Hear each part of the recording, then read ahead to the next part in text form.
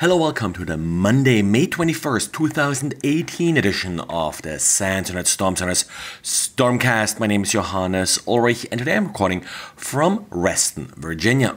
Remco Verhoef, the latest addition to our handler team, came across an interesting new attack against a Redis server. Now, the ultimate vulnerability being exploited here isn't new and has been exploited in the past. It's, well, a very simple remote code execution vulnerability, which actually is a feature in Redis.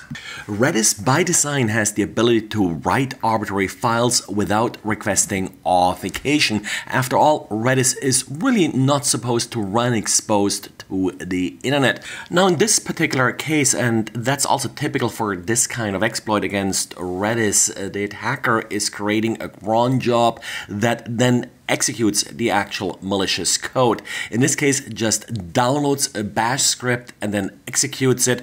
In this particular case, the bash script is actually quite complex. It lowers a number of different security settings, don't necessarily want to go over all of them, changes name servers, and, well, for good measure, finally then launches a crypto coin miner.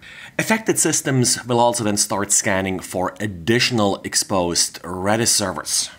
And Google announced that it will remove the secure indicator from HTTPS pages. Now, this may sound odd when you look at it initially, but really makes sense in the way that Google is now suggesting that HTTPS should be the default. So what will happen first is that instead of seeing the log symbol and the word secure starting in September, you will only see the log symbol for HTTPS websites, and later even the lock will be removed.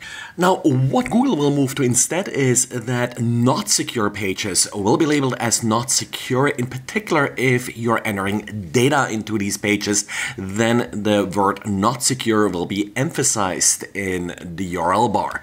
There is no date on the final change, but I would expect it sometime early 2019, maybe late in 2018.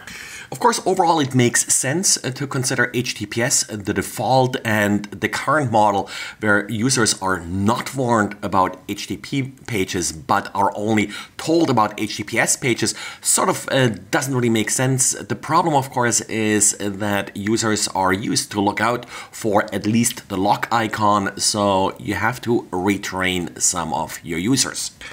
And currently, TradeTech Viger routers are being actively exploited with a new cross-site request forging exploit.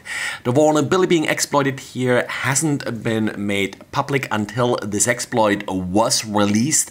Now, late last week, TradeTech came up with firmware patches. If you happen to use any of their routers, and I believe they're quite popular, for example, in England, not so much in the US, then you should patch as soon as possible. The current exploit is changing DNS settings, so also double check and make sure that your DNS settings didn't get altered. And that's actually a good check you should do periodically on any router. These cross-site request forging vulnerabilities are quite common, and they're very often exploited by DNS changers. And well, if there's probably something that we don't need, and it's new ways to exploit the Spectre vulnerability, but they didn't ask me, so we got some new methods anyway.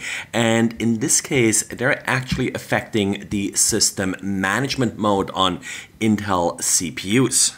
Now, the system management mode on these CPUs is supposed to be isolated from the operating system. It deals with sort of the underpinning hardware on the system. And using the Spectre vulnerability, you're able to essentially breach the trust boundary and enable exploit code to read SMM memory. On a good note, it looks like the original Spectre variant 1 patches will protect you from this particular exploit. And while we're talking about hardware vulnerability, there are also two new exploits for the older Rowhammer vulnerability. Remember, this is the vulnerability in DRR RAM that allows an attacker to flip unrelated bits in memory by quickly flipping bits that the attacker has access to. Now, so far, this was really just believed to be a local privilege escalation vulnerability, but last week, 2 different proof of concept exploits were released that allow to actually exploit Rowhammer over the network. To exploit this, the attacker has to bombard the network with UDP packets. Looks like the data rate has to be in the 500 megabit range. So this is nothing that you would commonly see exploited sort of remotely, more a local network issue. Even if you do have a gigabit internet connection, you are unlikely going to see a full 500 megabit of traffic hitting your system. Well, and that's it for today. So thanks for listening and talk to you again tomorrow. Bye.